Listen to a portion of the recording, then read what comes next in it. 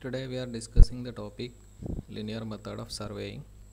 In this section we are discussing chain surveying, different instruments used for chain surveying, and survey stations, survey lanes and ranging.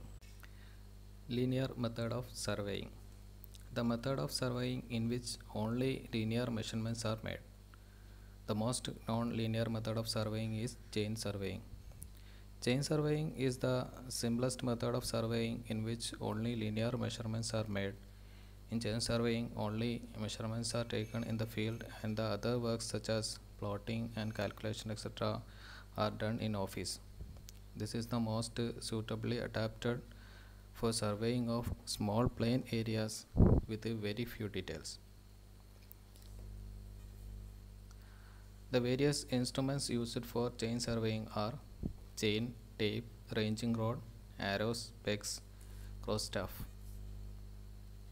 Chain are made up of galvanized mild steel connected link by circular ring. Each chain having 100 links. The ends of the chain are provided with a brass handle. Normally a 20 meter or 30 meter metric chains are used. Next one, tape. Based on the material, tape may be of cloth tape or metallic tape or steel tape or invar tape etc. Among this, invar tape is used linear measurement of a very high degree of precision and it has a very low coefficient of thermal expansion. Ranging rods. Ranging rods are used for marking stations or ranging intermediate points. It is available in length of 2 meter to 3 meter. They are painted in alternative color, either black and white or red and white. Each color band having 20 centimeter length. Arrows. Arrows are marking pins made up of 40 mm diameter steel wire. One end of arrow is made sharp and other end is bent in a circle for facility of carrying. An arrow is inserted into the ground after every chain length measured on the ground. Generally, 10 arrows are supplied with a chain. Pegs. It is used for marking stations which is made of wood and one end of the peg is sharpened for inserting to the ground. And cross staff. Cross staff is used for setting perpendicular offsets.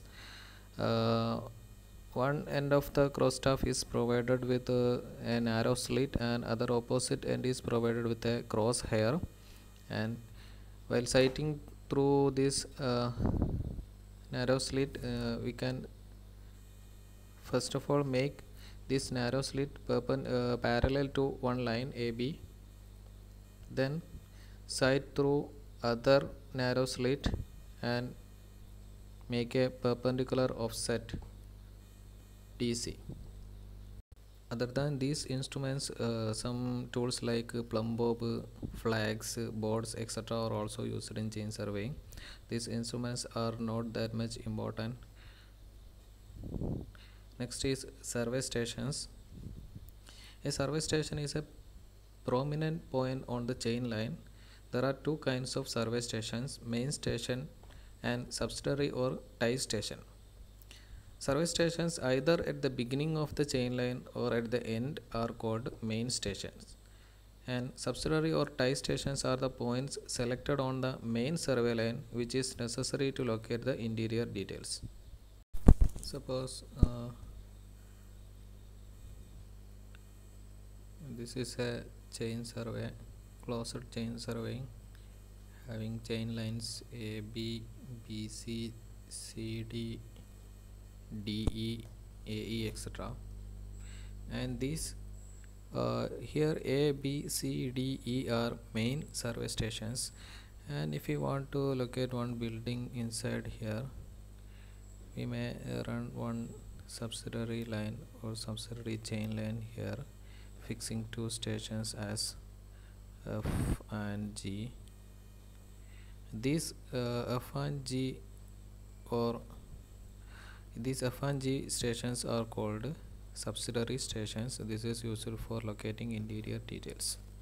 Survey stations can be marked on the ground by using wooden pegs which can be inserted into the ground if the ground is soft. But in case of road and streets, it is not possible to insert a wooden pegs. In such cases, we are making 2 or 3 measurement with respect to some permanent reference objects near the station. Next, survey lines. Main survey line, the lines joining main survey stations. Then base line, the biggest of main survey line. This line passes approximately through the center of the field. All other measurements to show the details of work are taken with respect to this line. Suppose we are having a field like this. We run survey lines as A, B, B, C, C, D and D, E. Here A, B, C, D, E are main survey stations, and A, B, B, C, C, D, D, E and A, E are main survey lines. In this area, we can run a baseline from E to C, which will pass through the center of the field approximately, and we can locate the interior details from this baseline by making offsets from this baseline.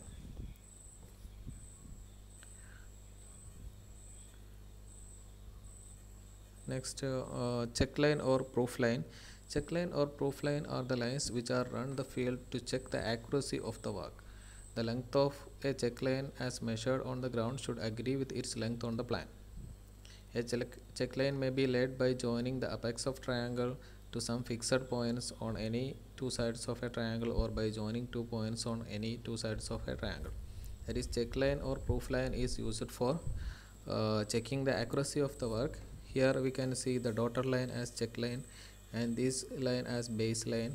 Check line may be connecting from apex of the triangle to the other side, opposite side of the triangle. These are different examples of check line. Check line can be drawn by connecting 2 points on 2 lines. Tie line or subsidiary line, line which joins subsidiary or tie stations on the main line. It helps to locate interior details. It also serves the purpose of check line. As we said earlier, there are main stations, tie stations. The line connecting main stations is called main survey line, and the line connecting tie stations or subsidiary stations is called a subsidiary line. Here in this figure, we can see the boundary of the field, and chain line is run along the boundary, and we have run a baseline almost center to the field. From this baseline, many details are located by taking offset from this baseline, and also we can see one check line running from one corner to other corner, that is apex of one triangle to the baseline and apex of another triangle to the same baseline. This check line can be used for checking the work, checking the accuracy of the work. Also we can see one tie line here. There are 2 subsidiary stations on the main survey line. This is main survey line. We can select one subsidiary stations here, also one subsidiary station here. A tie line is running for locating interior details, that is details about these buildings. We can run a tie line. Different university questions. Define the different types of survey stations and survey line. Main survey station, subsidiary stations, tie stations, etc. Main survey line and subsidiary survey line, tie line, etc. Having 5 mark question. 2018 April get you question. Next, define the terms. A 3 mark question. Define the terms baseline, check line and tie line. Just write the definitions. We will get the 3 mark. Explain survey stations and various survey line in chain surveying. 5 mark question from 2018 December KTU question paper. Next, ranging. The process of fixing intermediate points between 2 chain points is known as ranging. If we want to fix one intermediate point between two survey stations. There are two methods: direct ranging and indirect ranging. In direct ranging is done when two ends of the survey lines are intervisible. If the two ends of the survey lines are intervisible, in this method, one ranging rod is erected by surveyor at both ends, say A and B of survey line. The assistant then goes with another ranging rod and establishes the rod at a point approximately in the line with AB by moving with the instruction from surveyor at A and B. Suppose there is a survey line AB. We want to fix one point in between A and B in line with AB. A ranging rod is erected at the point A and B, and a surveyor goes with another ranging rod to fix the point C. A surveyor from both end A and B having given instruction to the surveyor at point C to fix an intermediate point C between in the line AB. This is the direct method of ranging.